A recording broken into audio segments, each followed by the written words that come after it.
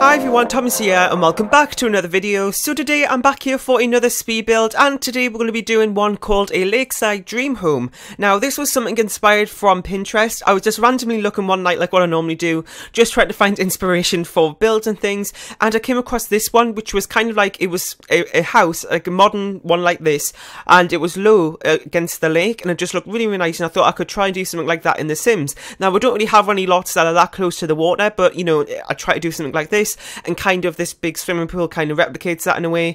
So I'm really, really happy how this turned out. It's a 2-story home. It is a, I think, well, it wouldn't let me change it to residential because I made it in Granite Falls, but when I put it up on the gallery, it did change to residential. So it was actually a rental, but I think depending on where you put it, it changes it. I don't know. So I'm really, really happy how this turned out, like I said. So it's 2 stories. It's got 3 bedrooms, 2 bathrooms. It's got an upper garden deck sort of thing, and one on the bottom as well. A big swimming pool.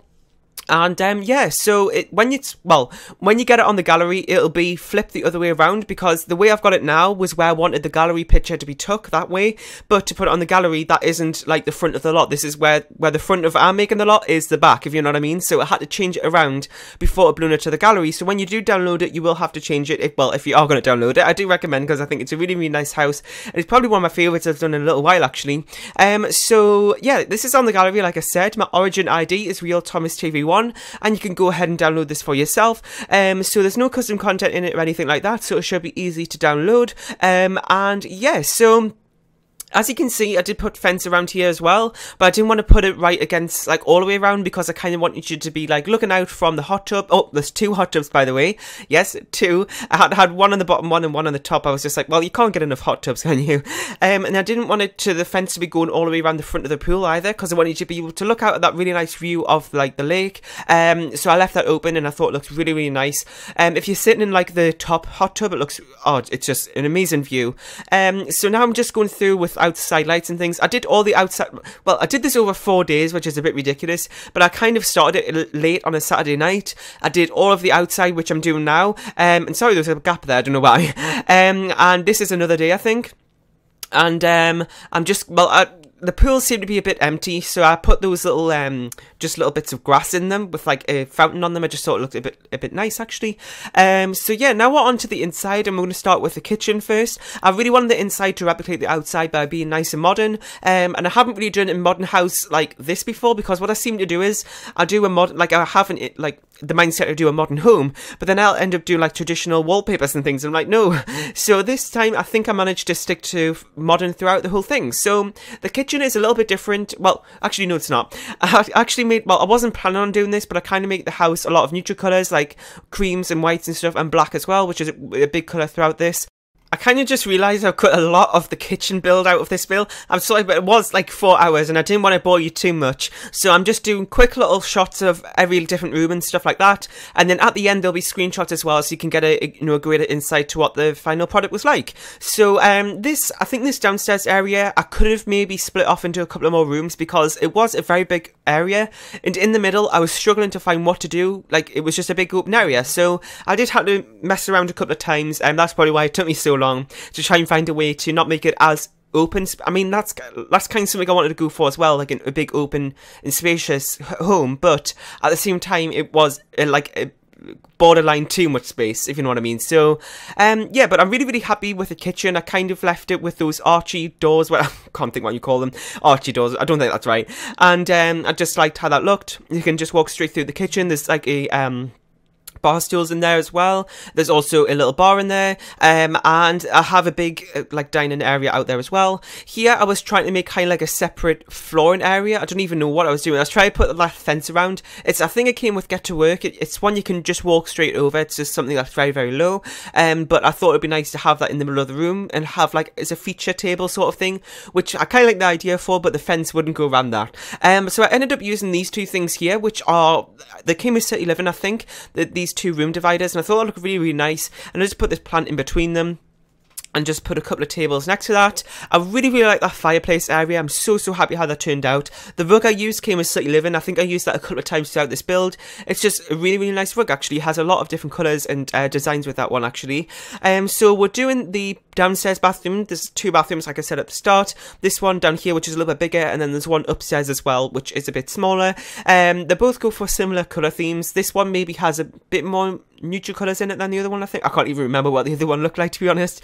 And yeah, so it was a little bit weird to try and find a way to fill up the space in the middle. There just wasn't really anything. I don't know if I got this on camera, but I put like a bath in the middle, because I sometimes see that in a lot of houses where the bath is just separate, like in the middle of the room, which I think looks really, really nice. So I did try that, but it was a bit too small of a room to do that. But that's something I might do in the future, actually, because it is a nice idea, I think. So since I do have big windows in this bathroom, because it kind of matches with the other windows that we've got on this side of the house, I didn't want to have to change those to fit with the bathroom, which probably, well, that would have made sense actually, since it is, you know, a big, like, it needs to be private, but it would have looked a bit unusual from the outside of the house. So I did just put some big curtains on those windows there, as you would have seen. So now we're working on the upstairs, and the room we're working on right now, which we're kind of finished with already, is the master bedroom. I really, really like that room because it was, like, I had the balcony out of it, so, you know, kind of made it the master bedroom. Sorry I didn't get a lot of footage for that room, actually. I realised how much I cut out. Well, there is a a couple of screenshots of that room, actually, at the end, which is coming up in a couple of minutes, so you can see that then. I think I cut out a little bit too much of that room there, so I'm sorry about that. Anyway, now we're on to the next bedroom, which is one next to it. And I love this room. It's kind of a lot of city living items, which is a good, like, pack I love to use to make bedrooms. Just the industrial style of the bricks that we get with it, and just using that in combination with other modern style things just looks really, really nice. So I have been using that a lot of my builds recently. And yeah, so this room was a little bit of an awkward shape. It was a bit narrow in some areas, so I did change it around a couple of times, but you will see in a second, if I move my camera over, hopefully, there is kind of like a TV area that I made, as you can see right there, and that just has a TV, a couple of seating chairs. I just thought it was a nice way to fill that space up, because I wasn't really too sure what to do with it. There's also a dresser here, which has a couple of things on top of it, just a couple of clutter stuff, that doesn't even make sense, I don't think. And I really, really like those tables I used. I believe those came, yeah, those were city living tables, not vintage glamour. But they are really nice. I love those 2 little lights as well. I've been using that quite a few, oh my god, that a couple of times during this build, and some other ones as well. But yeah, so now we're on to the second bathroom, which is a bit smaller than the other one, but it is a similar colour theme. I didn't want to have too much variety, because I feel like I do that sometimes, and then I kind of regret it a little bit. And one thing I find, which is a bit annoying, is with these little soap dispenser things. I feel like you should have one on your counters, but they just don't clip right to the counters. It's either too close or too far away from the sink, so I have to move the counter away, use the move objects cheat to move it in position, then move the counter back, which is a bit irritating, but that's really the only way we can do it.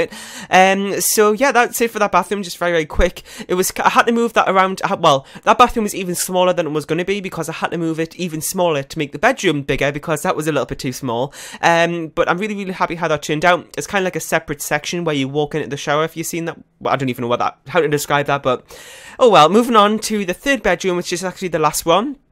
Again, it's kind of kept similar colour themes. I didn't want to have too much variety, like I said. Well, would this house be somewhere you would come on vacation with kids?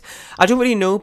I mean, you could probably use this as a kid's room. It's not very kid-like. It's more adult-y, teen style. But, you know, you could easily add a couple of toys in there, I think. But you have to do that in Manager Worlds, which is really, really annoying about Vacation Worlds.